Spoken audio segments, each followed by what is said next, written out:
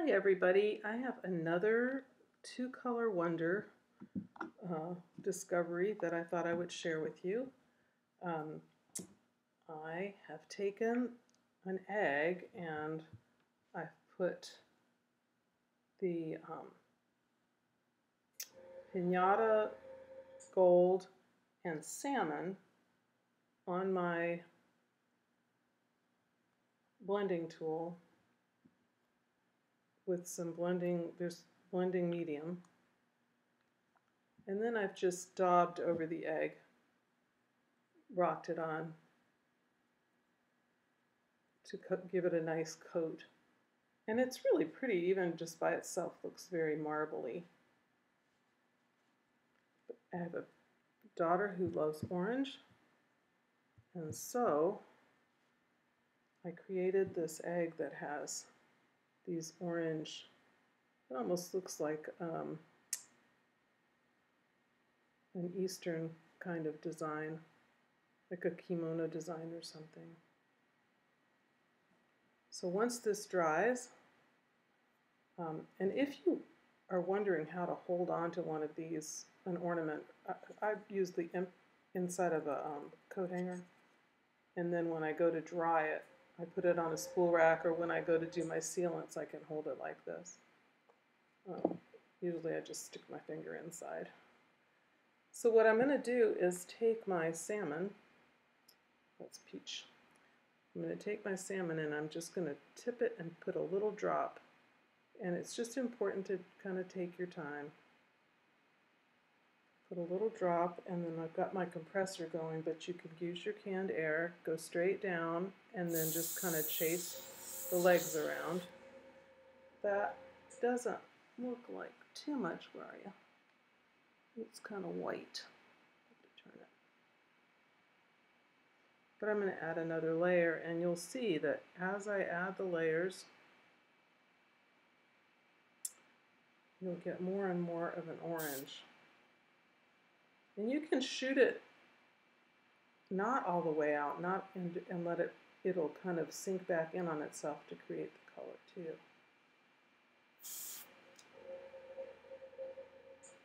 Put another dot. I don't know how my light is. It seemed like my light was washing colors out, but now I'm worried that we can't see, so I'm going to turn a little bit more light on. The colors are much prettier in real life. So here's where I'm working. It's getting more orange. I'm going to kind of spread it out. There's a good beginning to a blossom. And I'm going to put one in. It's going all the way to the edge, so I probably will hit it with the air again.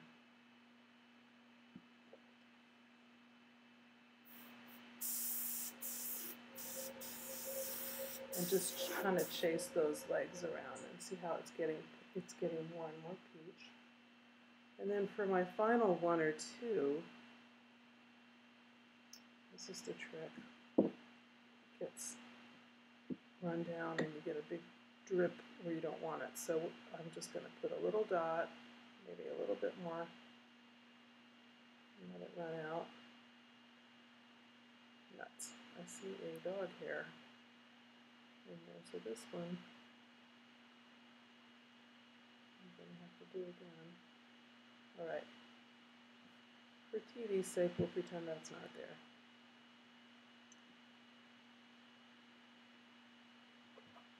Spread it out one more time. And even there, I kind of have a halo from where the peach was. Just keep adding dots till you have it how you want it. But I love letting it just bleed out and create this circle. It reminds me of when you work in glass to make beads. If you just keep turning and turning in the flame, it'll make a perfect circle. It kind of reminds me of that. It'll find its way out to the edge. So if I make a smaller dot, it's going to find its way out to the edge, but it won't be able to go quite as far. And then I'll get that cool double line. And sometimes when I need a small dot or a small line, I use this tool that's usually used for masking fluid. I think it's called a line maker or something. Depending on how tight you do the screw is how big your line or your drop is going to be. So I'll test this out on. Usually I like to take the first drop off because it's sometimes too big. And then I'll drop it on here and I can tap it. I can even go make it in a little bit of a circle if I want to control the shape a little bit better.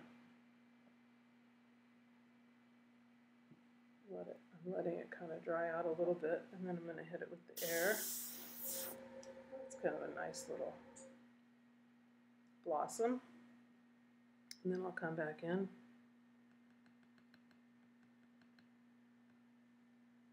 I'm liking that tool. Maybe that's the better way to go. And if I want, I can even do a third one.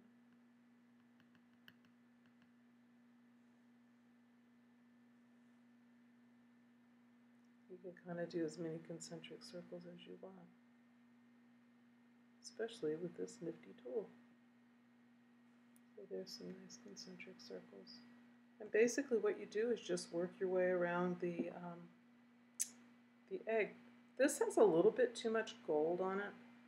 When you do your mixture on catch and drips with a Q-tip, you might want to make sure you don't have too much gold, because the gold sometimes does funny things at the edges. And it's a little bit hard for the ink to break it up. It almost turns into chunks of leaf.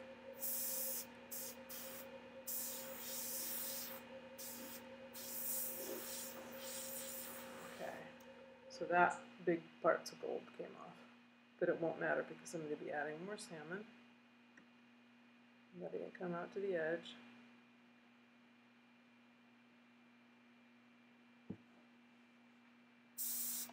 And it's, you know, it's overlapping with the other flower, but it really doesn't matter.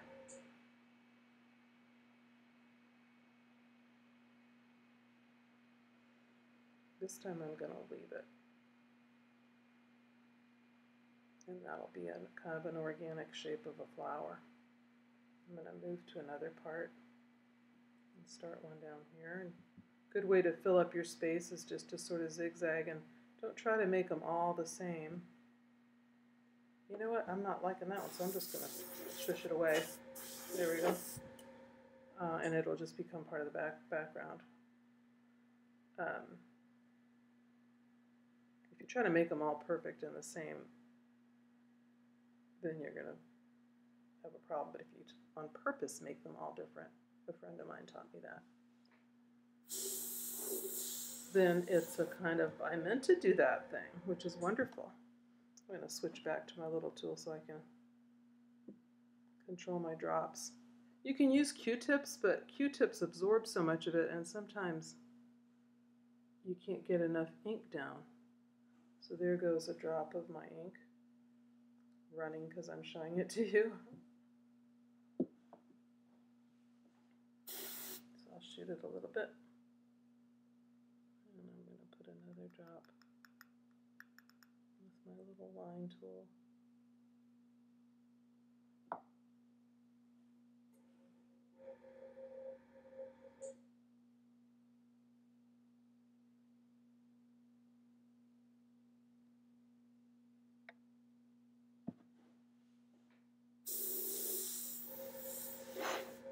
That's better. I wasn't really liking the shape of it. So now I like my basic flower, and I can work on the middle very carefully. Let it spread out. I don't think I need to refill that. Especially if you put it down on the canvas, then it absorbs up what was in the pen. Whoops.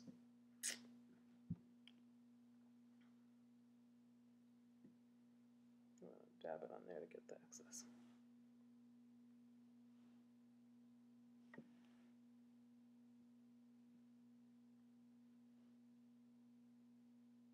I just love how it creates those lines. I have to show you all the,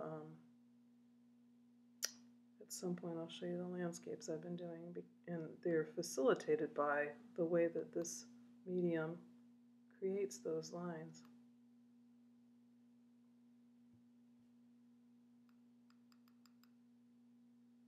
And you know, if there's a part you don't like, you can always take it off with either alcohol or the medium. So that is the idea. Then you fill your space and you have a beautiful kimono egg. So I hope you enjoy. Thanks.